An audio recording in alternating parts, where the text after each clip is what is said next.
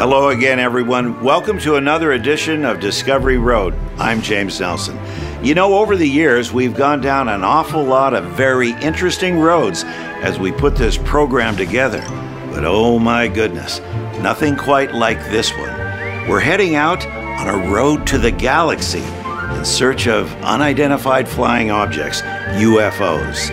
Not kidding. And then we're going to see if we can take a big bite out of that Bigfoot phenomenon. Saddle up, everybody. This one's for real.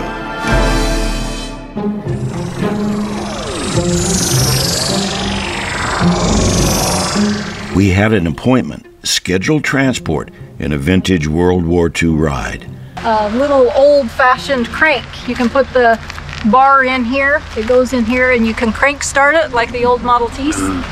So if your battery is totally dead, you can crank it. But it does have quite the kick.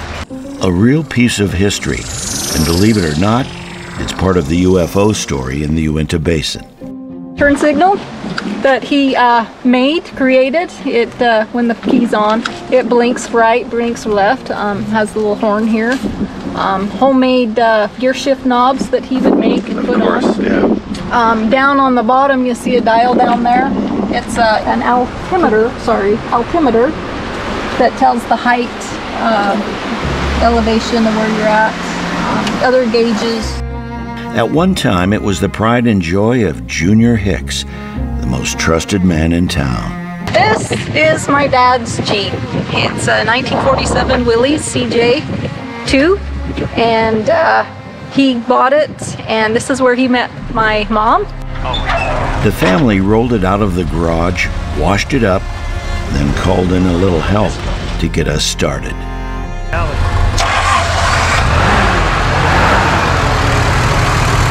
Started right up. Yes, sir. A powerful, growling argument between steel and oil, punctuated with rattling metal, a winch wrestling with a chain, and bouncy bench seats. Jumbo tires that tore into the road like a hungry dog. Headlights the size of pie tins, and a steering wheel as big as a small-town sewer cover. It was like a ride in a time machine. I think the first thing I ever knew about him was he was checking out UFOs. And we'd been seeing some out around where we lived there in Cole. So, you know, we went in his Jeep quite a bit, checking things out. I love that star on the horn. What Meekum and his family saw happen more than 50 years ago, it changed his view of the world and introduced him to Junior Hicks. Hicks listened to Meekum's story, took notes, and made drawings. It was just one case in what would eventually become a flood of UFO reports. Hicks documented more than 400 incidents. He would hear about thousands of unusual events. He jotted down notes, urged witnesses to do drawings of what they saw, and uniformly organized the incidents by date, time, location, with plenty of description. His files became part of the book, The UFO Display. Meekum's Saddle and Harness Shop is a cozy little workshop filled with lots of cowboy stuff. Saddle parts, tools, ropes, halters, and cinches. Above one workbench, pictures, lots of pictures. Hunting trips, cattle drives, men on horseback. And there's one black and white photograph of a stoic cowboy standing behind a beautiful new saddle. It's Leland Meekum, about the time strange things started showing up in the neighborhood. Our neighbor called us and told us it was midnight, well, right around 11 o'clock at night. And Ruth Osler, she called and said, "Lee, I heard horses on the road. I think your horses are out." I said, "Oh man," it's black, dark, really dark. And so I got Jody up and I said, "Let's go see if we can find him." So only horse I had there was my stallion. So we went out and saddled him up and he jumped on behind me and we took a couple of holders and went looking for these horses, and it was so black dark you couldn't see nothing. And then they did see something. Something they would never forget. With his eyes wide open, his gaze downward, Meekum channeled some unsettling memories. Probably a half mile from our house, right along there, and Jody was sitting behind me, and of course his head was about as high as my shoulders. But he said, "Dad, what's that?" And I said, "What?" And he pointed up there, and oh my gosh. I turned around and looked, and there was a big red object.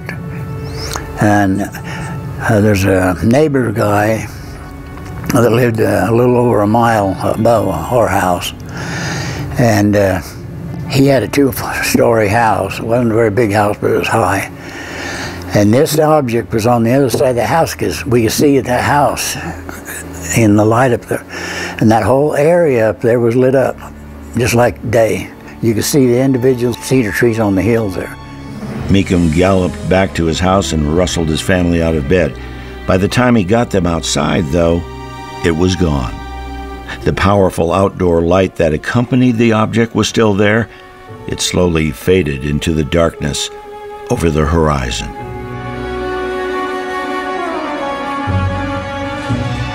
Meekum continues carving leather parts into beautiful saddles, and he enjoys life in the slow lane. What he saw more than 50 years ago altered his view of life on planet Earth. It's a mystery, but I'm coming to the conclusion that we're being watched. I think there's something from somewhere else that's keeping track of us or something. And they don't want to hurt us, or they could have done it a long time ago. They're so much further advanced than ours. If they can leave over here and be 20 miles that way just that quick, you know, we don't have anything like to compare. Meekum's story started with a ride in the red Jeep and quietly made its way into the Hicks UFO files. You know, at that time, you know, outside of the community, if you talked about UFOs, they think you're some kind of kook or some kind of weirdo, you're crazy. But they knew my dad took it seriously, knew my dad believed in what they said, and he would write down every word. And so they felt very comfortable coming to my dad. Hicks listened to anyone who had a story to tell. And I remember sometimes going with him, and he would go and do the interviews with people, and they would talk to him about what they saw. They had a little form that would fill out, and they would draw out what they saw. And my dad would keep files on all these things. And I remember, it seems like in the late 60s, early 70s, there seemed to be a big flurry, a lot of sightings. I'm supposed to make the sound, but... In the family home, leftovers from both the classroom and those Jeep patrol days, flying saucer models and displays, a glowing glass bowl, rotating spaceships, and a contraption inviting anyone to place their hands on copper cutouts in order to get a dial measurement of body fluids. We got to go to his classroom many times and go explore and see the different things he'd have set up. He'd have a weather station, he'd have animals, he'd have little critters hanging from the wall, hornets' nests, a little guy that would ride a little wire across the room when the bell rang. He had a spy camera so he could see who's coming down the hallway, and he'd have all these creative things for kids to actually have hands-on learning, and that was important to my dad. So all of these are situated 1, 2, 3, 4 different groups of mines that the Spanish had in the Uintah Mountains, and this points them to each one of them. The zany science teacher also loved fossils, Native American history, old Spanish mines, and prospecting. He was a veteran of World War II and an electrician. On occasion, he would fix an electrical problem for a family and then drive away without charging for the service. He knew struggling families didn't always have money to pay the bill. And in the classroom, he knew how to hand out hope and ambition. A lot of the kids there had a tendency to be a little bit rough and unruly and not have any desire to learn. They felt stuck into a pigeonhole that they were in, and there was no point in going out and learning. And growing up, when I look back and come across some of these kids, I hear the people that he taught come forward and say, "Mr. Hicks taught me to this and this, you know, science, or he taught me to work, and the reason that I'm here or that I have a job or that I'm successful is due to Mr. Hicks. Hicks' good reputation was known throughout the area, making it comfortable for people in the community to find some solace in a Jeep ride when they had something disturbing to talk about. Everyone has their own world to paint. The brushstrokes, pigments from the palette, even the scenes portrayed, all part of a personal signature.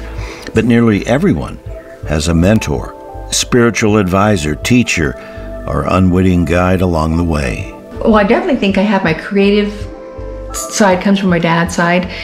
He was always creating things, inventing things, figuring out ways to make something work that you didn't think couldn't work. He helped me design and create a light table to do graphic design on. And I needed a light source, and so since he's an electrician, we figured out how to put a lamp underneath here and cut the glass and to make it light up when I needed to have the tracing ability. Whenever he'd come visit me, I'd always ask him, I have these little projects to do. And I had this art easel that would have a crank. And I said, Dad, I'm tired of doing the crank, and I need to get a table up close to it, so I don't have to crank it. And so he created he electrified my easel. All right, so I can move it up and down. Those are kind of cool little stories. You think, ooh, you know, maybe there's something to this, and tell me more. But anyway, that's just, our family was just, maybe believing in UFOs is kind of more of a broader mind of things, and so maybe that's why he was more open to discovering things and learning about things and teaching his kids to be inquisitive, because he was inquisitive and accepted things that maybe weren't always scientifically explained.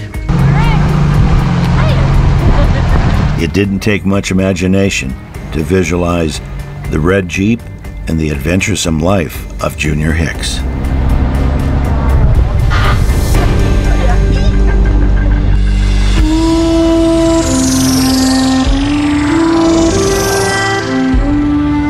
We're heading onto the Ute Reservation for a very unique perspective, seeing UFOs through the Native American lens.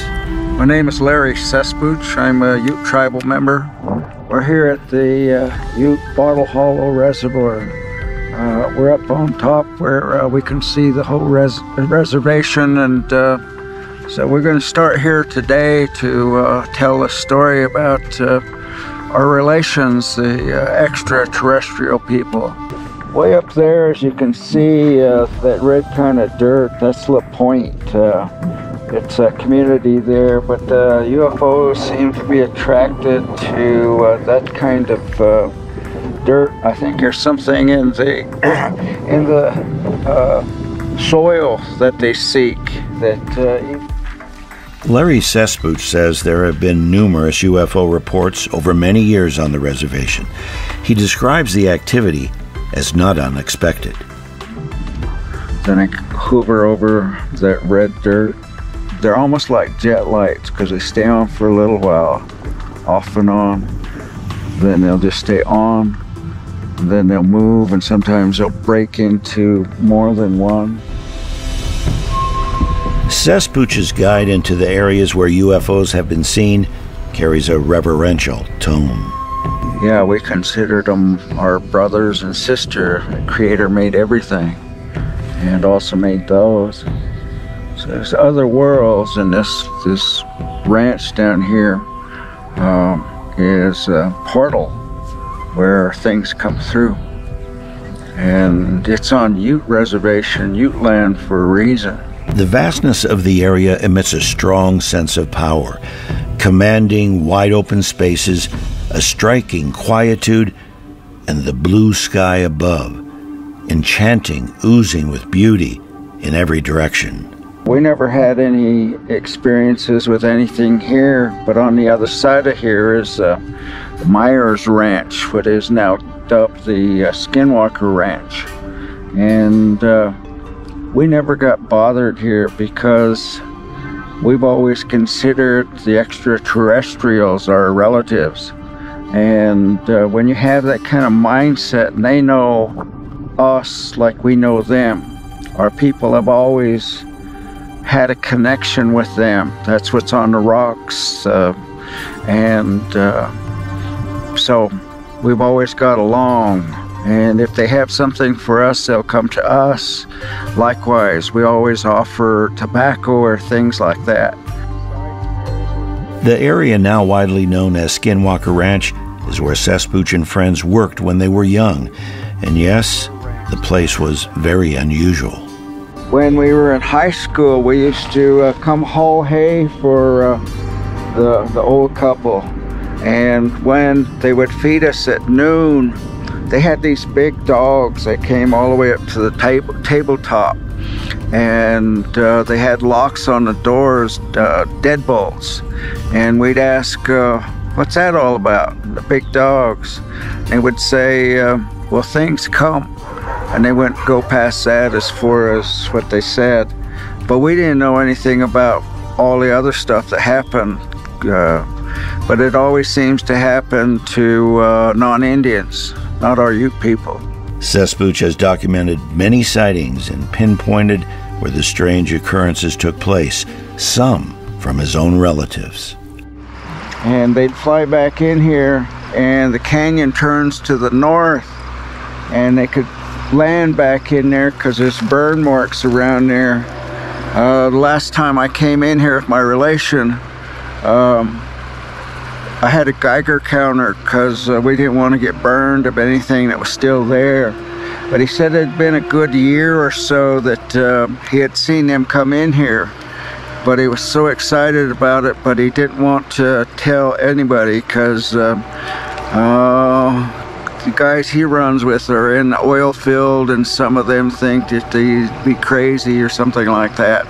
So he just shared it with me.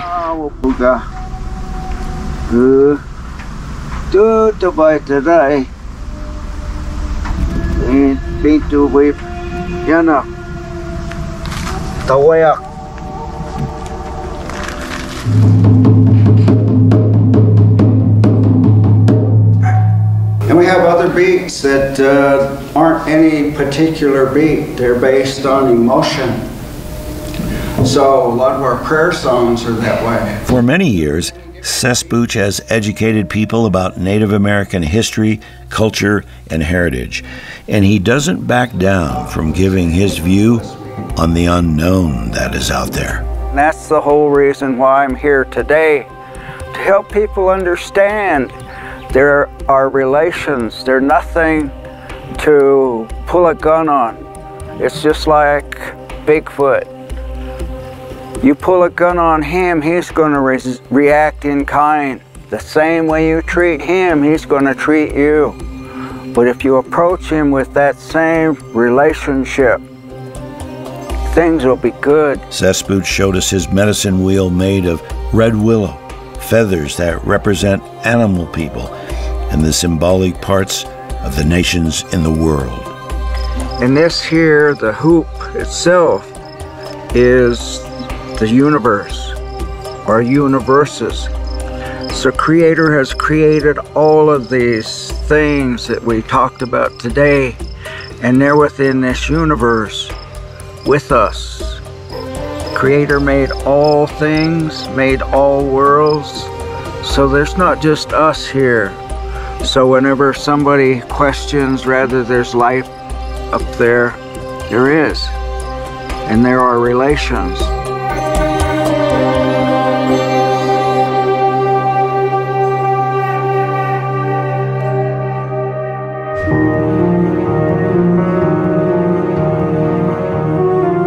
Lurking in the mysterious shadows, the deep woods, and perhaps behind every doggone tree is a really big unknown, known as Bigfoot, also known as Sasquatch and Yowie. This is a very large animal at the top of its food chain, and certainly warrants the deference we would give any large animal. At Idaho State University, we learned about the Bigfoot story from a real expert. We're calling him Mr. Bigfoot. These are the casts that I personally poured in 1996 in southeastern Washington. A visit to his laboratory is a bit like going to a Bigfoot movie. He's got hundreds of footprint casts of the creatures. He is constantly called on to unravel real sightings from fake ones. He's a foremost authority on the mystery of Sasquatch. Well, here's an interesting example of the documentation of a trackway of a young, an infant Sasquatch. This one is probably just barely walking, ambulatory. There certainly is evidence that these creatures are part of the natural landscape and have always been, at least as long as there have been humans on this continent. Oh yes, there are many hot spots for Bigfoot sightings. In Utah, there are genuine ongoing sightings, reports, and incidents about the big fella, and good science to back those claims. And Utah is no exception. The Uintahs, the backside of the Wasatch Front down to the rim of the Colorado Plateau, Boulder Mountain region.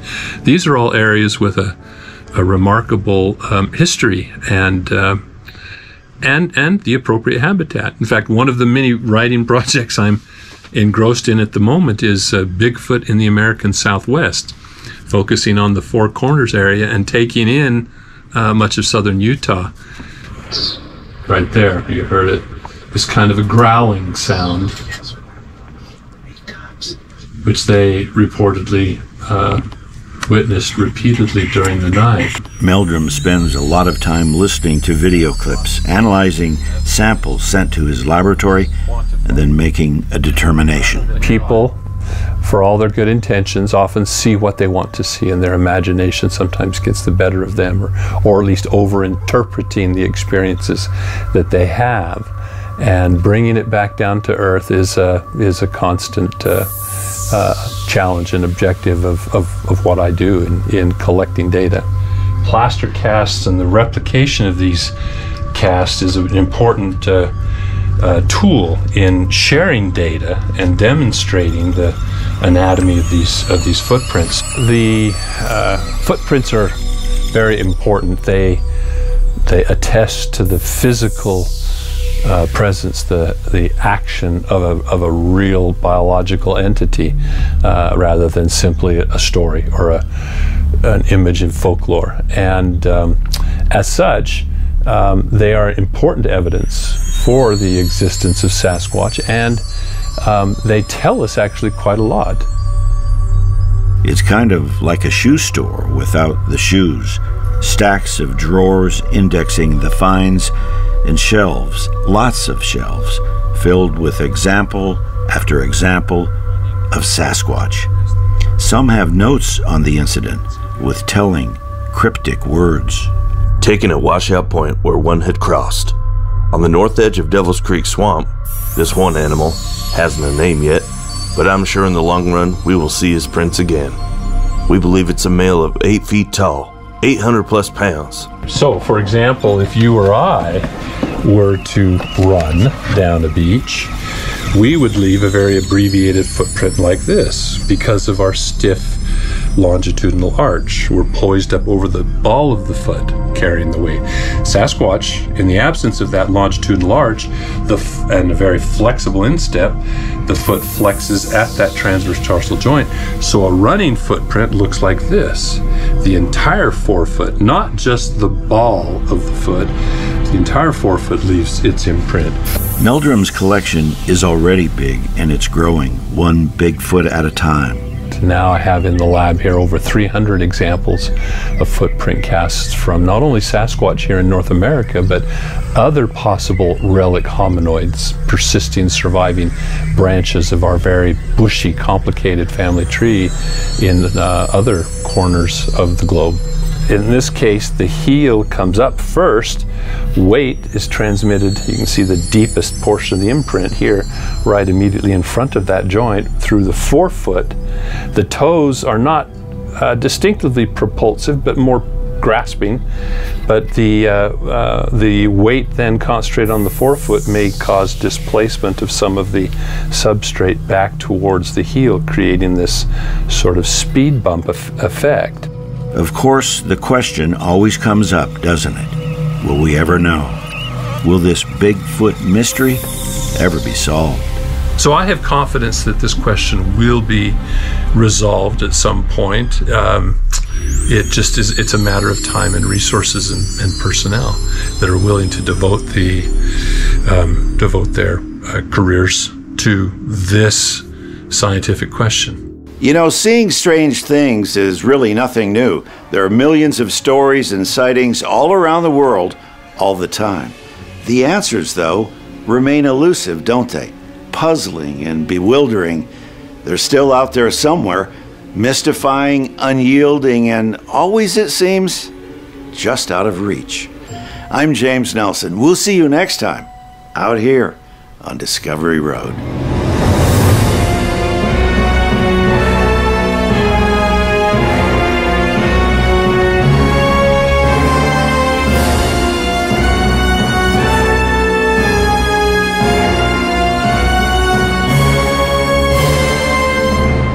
My dad tried to embarrass his kids, so when they wanted to go to the bathroom, they had to go really, really bad. And if they had to go really, really bad, he would take this little hall pass to the bathroom, and that meant that they had permission to go to the bathroom.